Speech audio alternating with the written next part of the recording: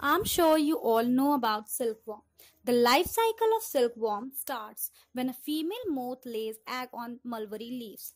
After some time, these eggs hatch into larvae. Now, what are these larvae known as? Any guesses? Right, these larvae are known as caterpillars or silkworm. Slowly, these caterpillars grow in size by feeding only on the mulberry leaves. Now, the next stage in the life cycle of silkworm is pupa.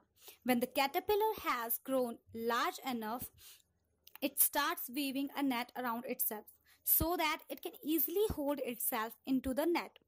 It now secretes fiber known as protein, which solidify and harden when exposed to air for some duration of time. This is known as silk fiber.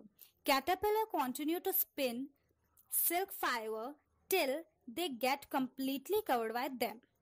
This silk covering in which a silkworm covered itself is known as cocoon. So, the development of silkworm takes place inside the cocoon. After some time, the pupa enters the adult stage and emerges out of the cocoon as a moth. The entire process thus continues and is known as the life cycle of silkworm.